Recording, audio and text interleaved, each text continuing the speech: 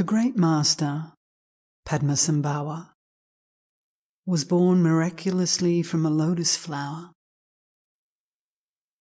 The mighty king of Tibet invited him to the snowy land. After he had tamed the land for some years, he resided at the Juniper Ridge of crystal pearls. It was at this occasion that 7 extraordinary women arranged a golden mandala the size of 1 cubit with turquoise flowers as the 7 royal possessions. After they had made a feast offering with rice wine and a variety of delicacies, they made this request: "Great Master, please listen.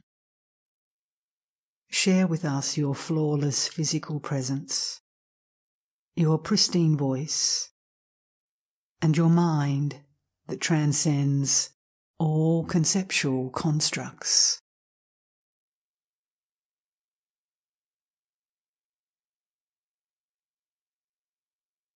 Lady Tsogyal, the princess of Dzogchen, addressed the Lotus Master in this way: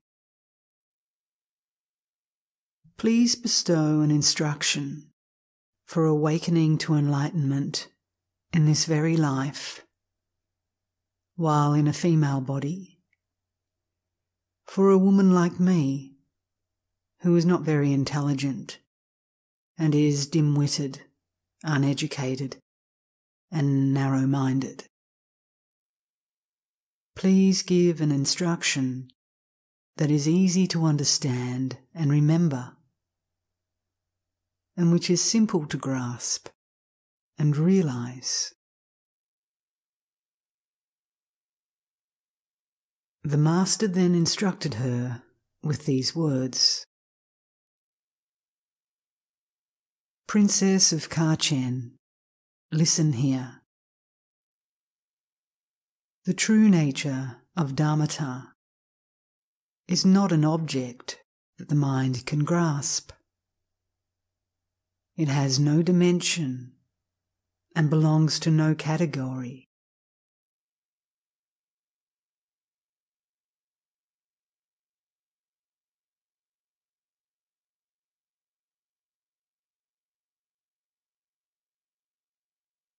It is a nature that cannot be identified in any way whatsoever, and therefore does not need to be analysed by the intellect. It is simply a matter of knowing the mind that is always present within you from the very beginning. So intelligence is not necessary. Forget about being clever and simply remain. This true nature is not within the domain of the intellect, since it is a self-existing purity, non-arising and naturally present. There is no need to deliberately cultivate it. It is experienced simply as a natural presence. Therefore, it does not need to be held in mind, nor is it necessary to be sharp-witted. Just leave the intellect to itself.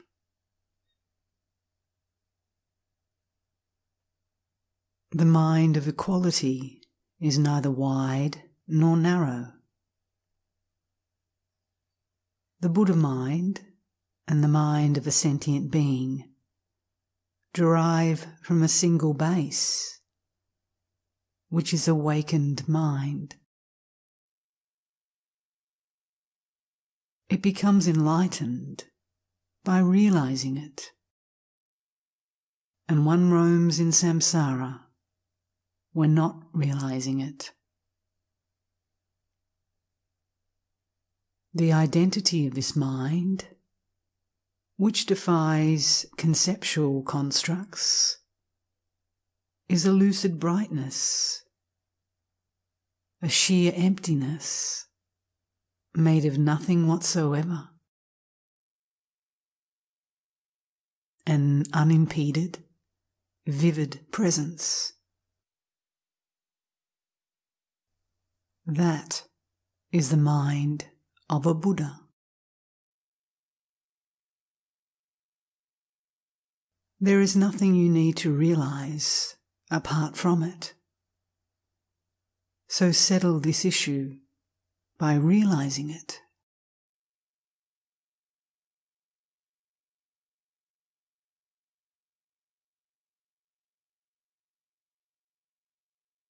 The nature of Dharmata is not caught by names or writing, and therefore transcends the confines of conceptual constructs.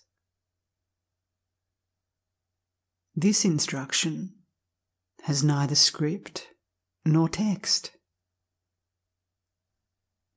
There are no elaborate details to be discerned.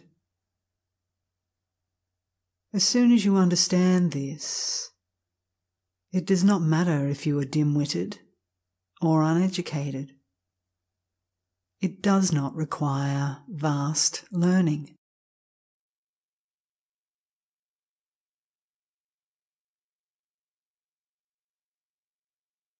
This is the realization you should settle on. This is also the great scriptural lineage. This will resolve the entire scope of learning and reflection. This is also what will let you awaken to enlightenment within this very life, before you leave the body. So, train in it.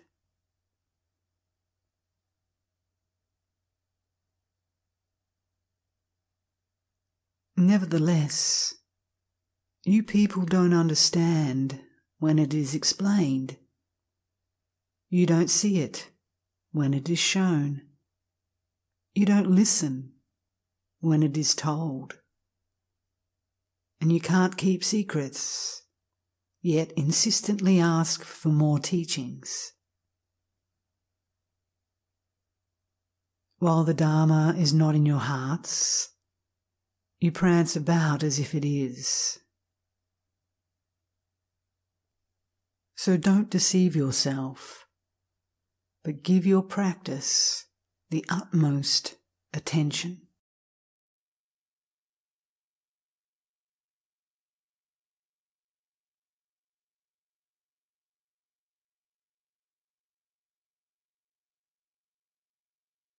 Lady Diamond Lake of Shelka then asked, "Great Master, hear me. For a woman like me, of poor disposition, who is unable to practice with diligence, I request you to bestow an instruction for awakening to enlightenment, though indolent."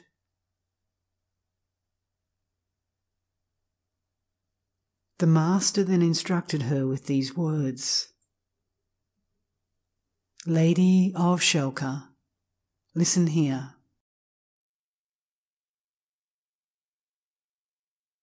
The nature of Dharmata is naturally present in your mind, so it is fine to be indolent. What is meant by the true nature of Dharmata? It is this unconfined, lucid wakefulness that is naturally present. It does not need to be sought elsewhere. When you recognize this mind of equality, self-existing and unceasing, it is fine to be indolent. since every type of perception appears as the expression of this aware nature of mind. No matter which thought movement takes place, it arises from and dissolves back into the nature of Dharmata. So original wakefulness is unceasing. This nature to be realized is not something to be cultivated or accomplished. So it is fine to be indolent.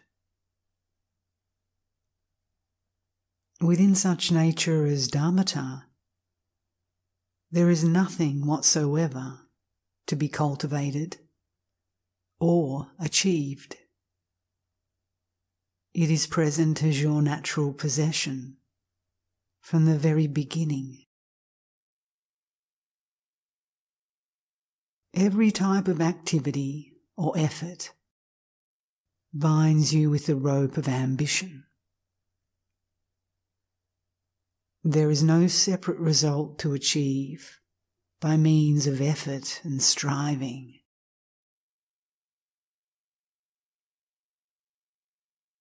Let your mind of equality relax, unsupported in the realized state of Dharmata.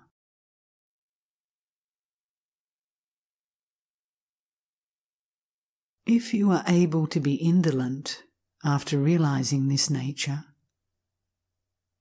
that itself is the awakened state of a Buddha.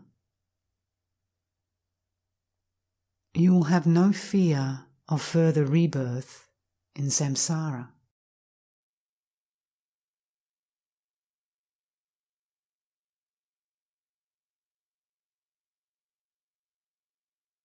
But nevertheless, a person like you cannot let go and cannot stay put. You always make elaborate plans for unnecessary activities and think not for an instant of the Dharma practice that is needed. When you set out to look into the nature of mind, you are unable to look for even a moment. Instead, you tirelessly keep an eye on your own looks, which is unnecessary. Without gaining strength in meditation practice, you give emphasis to pointless chatter, as ceaseless as drool from an old cow. I haven't seen any success from teaching to such people. If you want to persevere, do so with further Dharma practice.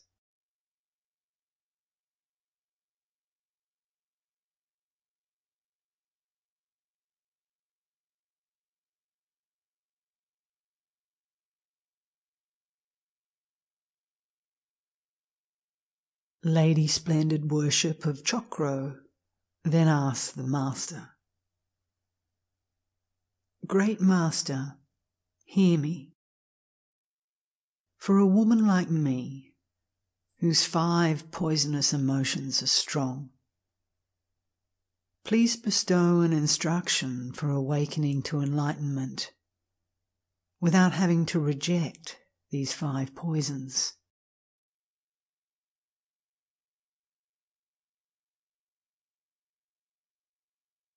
The Master then instructed her with these words, "Lady of Chokro, listen here. The 5 poisonous emotions are a natural possession within you since the beginning, and therefore cannot be discarded by rejecting them. They are not transformed by transforming, or purified by purification. Since these 5 poisons are of the nature of dharmata. They must be liberated where they are by dissolving naturally. The identity of anger is empty.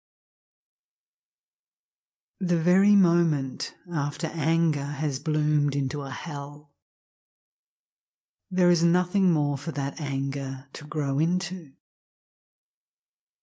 So nothing further is grown. The object of the anger is empty, so nothing grows from that either. Anger is empty of an individual identity, and so has neither shape nor colour, matter nor substance, and therefore dissolves in itself without having to be rejected.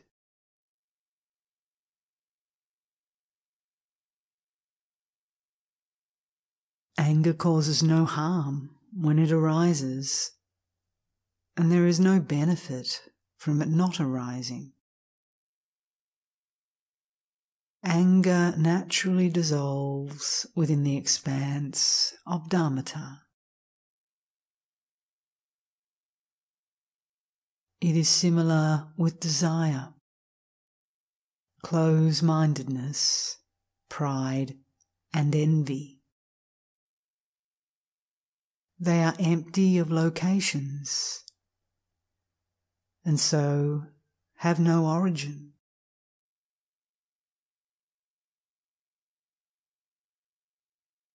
Next, they are placeless and have neither support nor substance. And finally, they are empty of identity and consist of neither colour nor shape.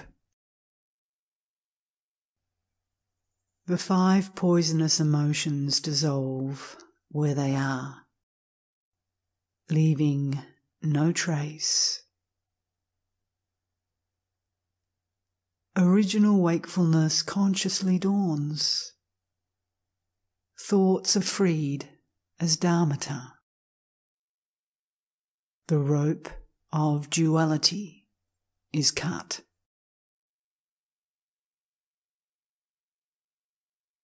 When you practice after having realized this, whichever of the 5 poisonous emotions arise will dawn as dharmata. They need not be rejected. Original wakefulness does not need to be produced. This is the instruction in letting the 5 poisons be naturally liberated.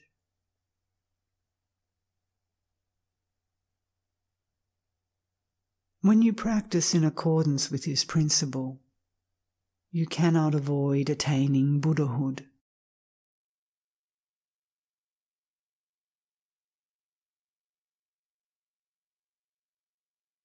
Nevertheless, people like you ignite their minds with the 5 poisonous emotions. They drench themselves in unwholesome tendencies and indulge in their desires. Their craving for a partner is like the raging winds of duality. Soiling and fouling, such people grasp at hoarding dust. Thinking not of the Dharma, but only of themselves, they are callous and unyielding. The 5 poisons hold the danger of running wild, so apply yourself to practice.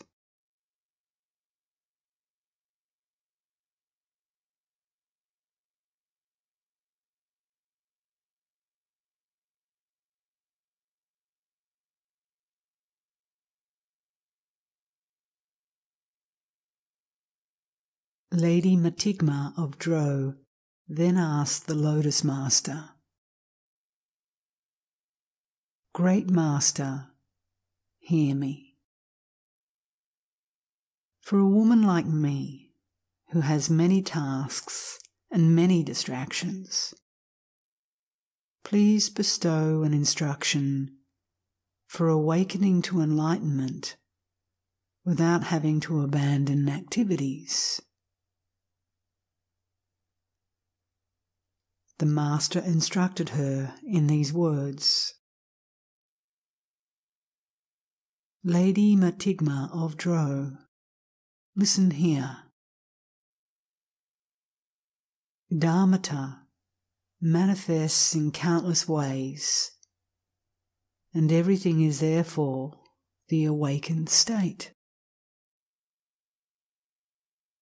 To enjoy without clinging to any of the 5 sense pleasures is like enjoying a plate of food.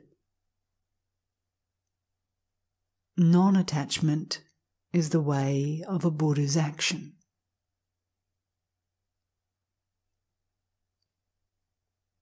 Since self-existing wakefulness unfolds from oneself,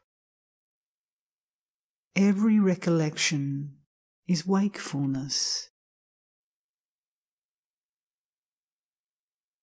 Whatever occurs in your mind, do not follow it. Let it clear where it occurs. That itself is the awakened state. It is like a water bubble that comes from the water and dissolves back into the water.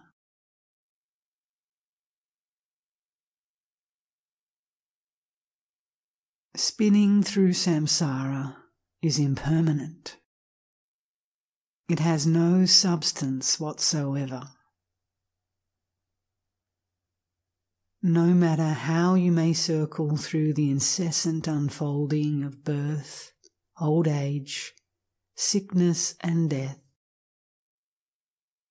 like magical apparitions, none of these have any substance, since they all occur from your own mind.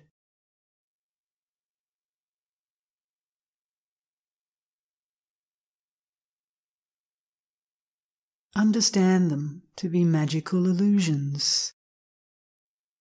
They are experienced, and yet they are unreal. The belief in a self is a delusion. So do not believe that an ego or a self has any substance. House and property, husband and children, wealth and belongings are all like objects in a dream. Treat them like fantasies, since they are unreal and illusory.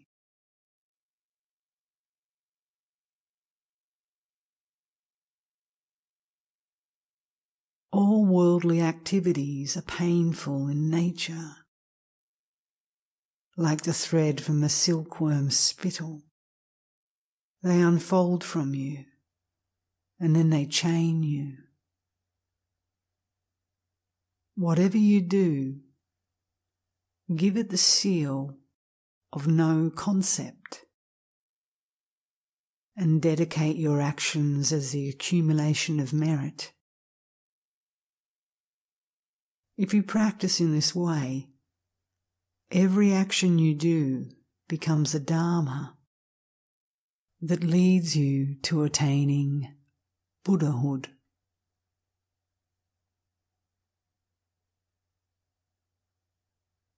Nevertheless, simple people like you have little fortitude. Having physical enemies, you cannot practice the Dharma, but are forced into marriage. Your bad karma involves you in countless tasks, so you never think of the Dharma. Very few people like this succeed in Dharma practice, so embolden yourself with perseverance.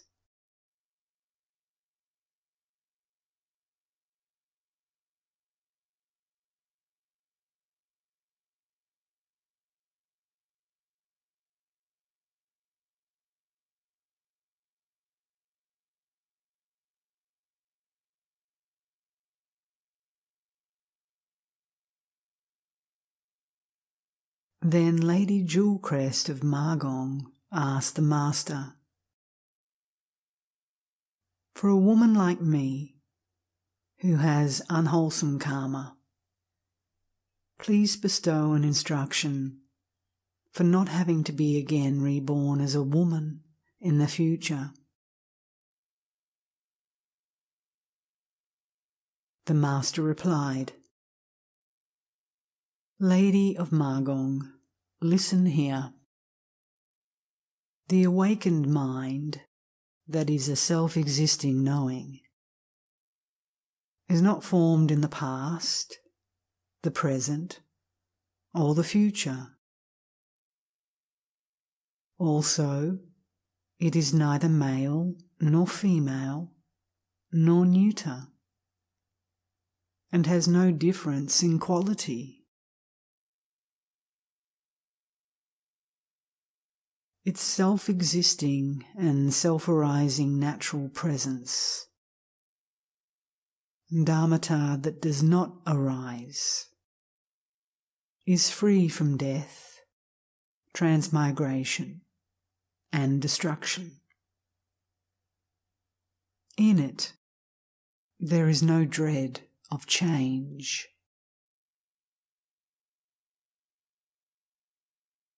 Since the unfolding of thoughts from this mind is wakefulness, there is no need for effort or cultivation.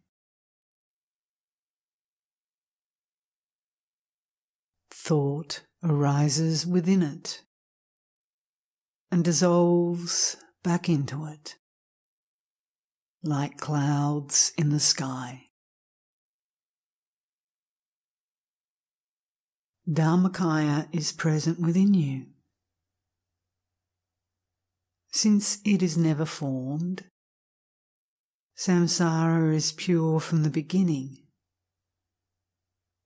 It does not incarnate into a body. The play of Dharmata is the nature of intelligent insight.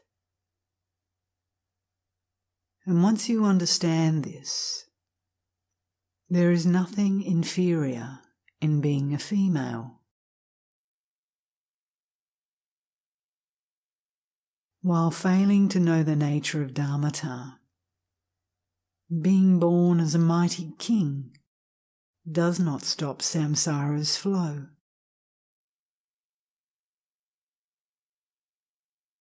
In any case, nothing whatsoever can help you unless you realize Dharmata that does not arise. Just like no child can be born from a barren woman. Yet as soon as you realize the never arising Dharmata, there is also no need to take rebirth.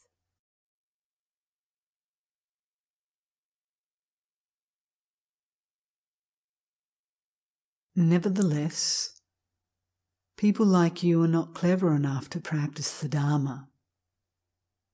You lack the armour of perseverance and cannot practice. Your timid intellect makes it difficult to show you the nature of Dharmata.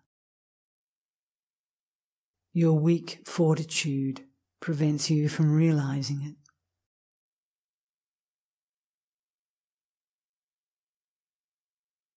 So try your best to endeavour and apply your mind to the practice.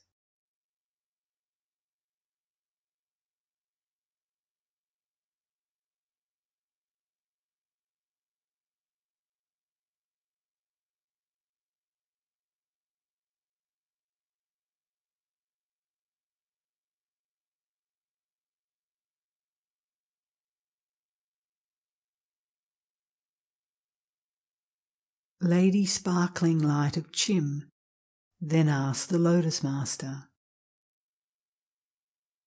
"For a stupid woman like me, please bestow an instruction that awakens to enlightenment through a single phrase." The Master replied, "Lady of Chim, listen here. From the beginning, your mind has been a self-existing natural presence that never arises and is primordially present within your stream of being. It is not something that needs to be re-achieved through effort. Since this nature of mind is not a concrete thing, training in it means to cultivate nothing whatsoever. It is not an object to be cultivated, nor is there any one to cultivate it.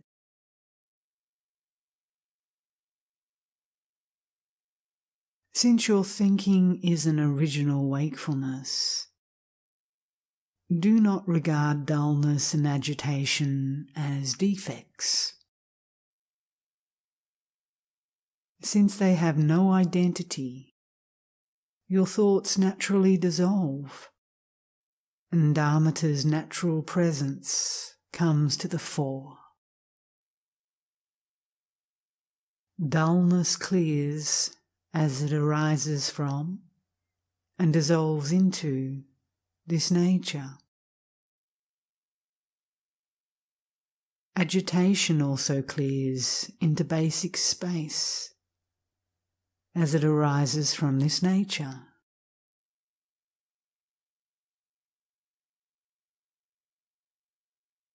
Since the fruition is not a thing that is achieved, it is enough to simply realize your own mind. Since your mind neither dies nor transmigrates, it is a single sphere of Dharmakaya. Once you understand this meaning, the realization of the single cut, that itself is the awakened state of a Buddha.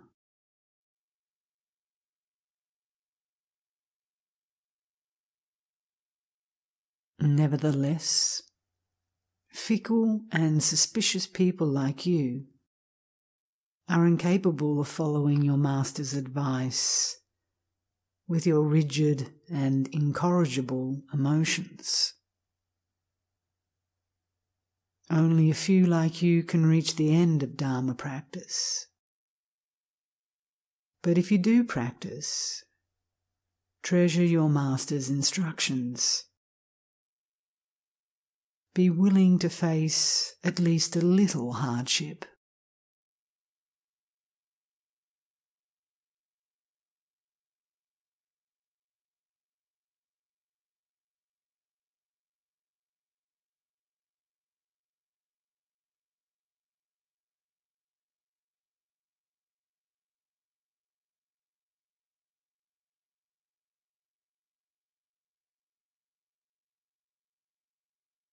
Lady Mati of Ruyang then asked the Lotus Master,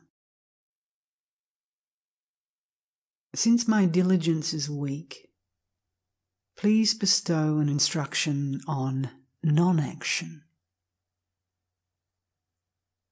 The Master replied,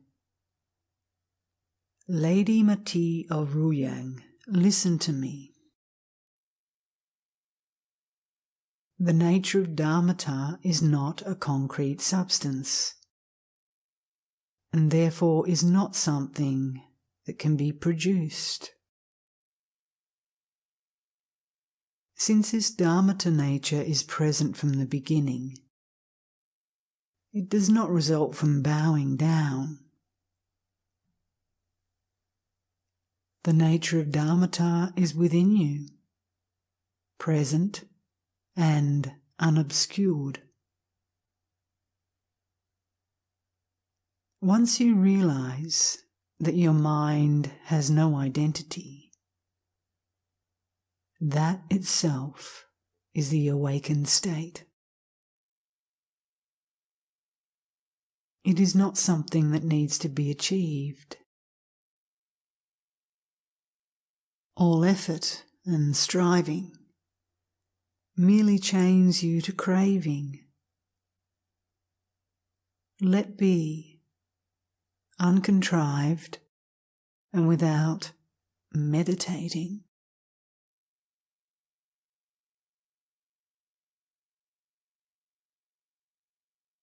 Nevertheless, senseless people like you don't understand, no matter how much you were taught. Even when Dharmakaya is pointed out, you don't recognize it. When introduced to the awakened state, you still don't see it. Even when taught, it is hard for you to realize the single cut of non-action.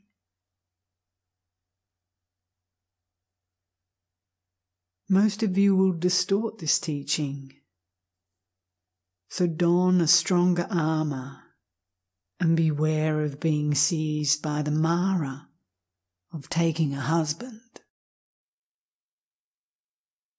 Don't spawn children. Instead, practice in solitude, even though it is hard.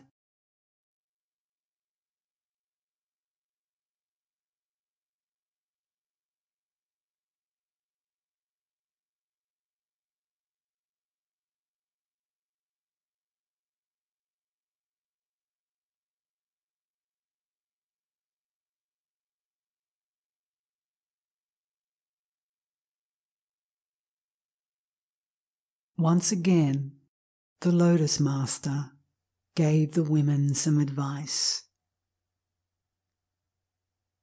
Listen here, you faithful lady maidens. As your source of refuge, the most excellent is the 3 jewels. So exert yourself in the methods for taking refuge. This life will be fortunate and will prevent you from being born in the lower realms in the future.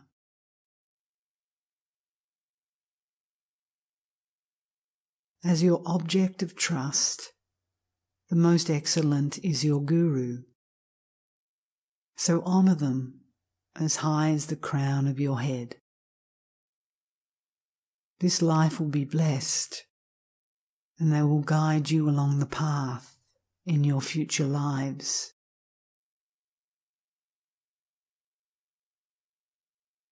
As your place of worship, the most excellent is your yidam.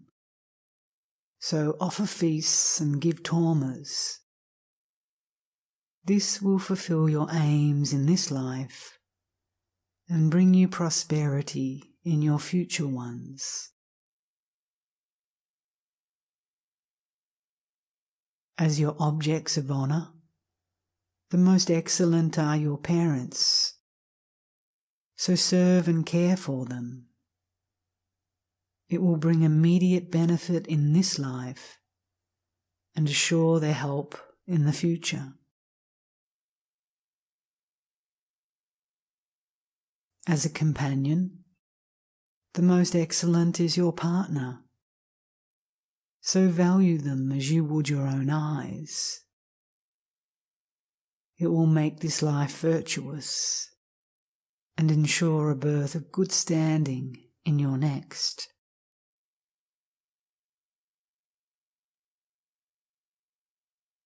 Since women have the most control over immediate circumstances, be generous with your meals. This will ensure you amiable servants in this life and affluent food and wealth in your future lives. Since they are karmic creditors from the past, make sure your offspring embrace the Dharma. This will help you in this life and help them in the future.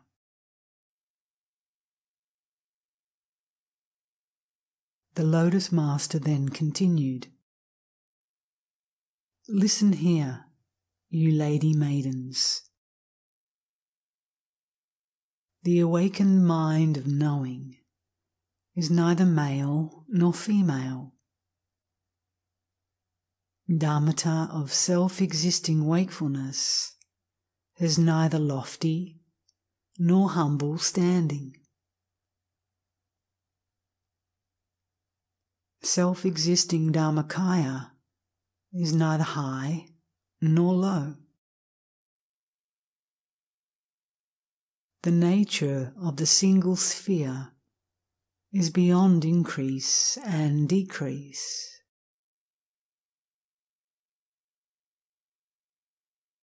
The Buddha mind lies beyond dimension. Things and their nature are not a duality.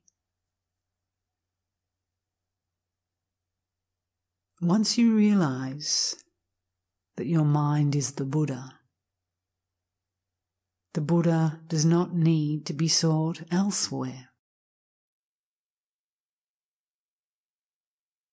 Realize the nature of your mind and train in that. Venerate your Guru and the precious ones and live in accordance with the Dharma to the best of your ability. Then, though born as women, you are both wise and magnificent.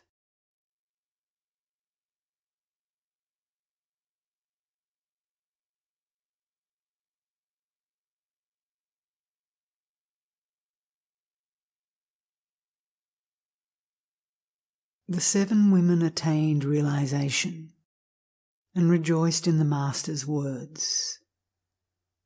They prostrated to him, circled him, and made a lavish feast offering.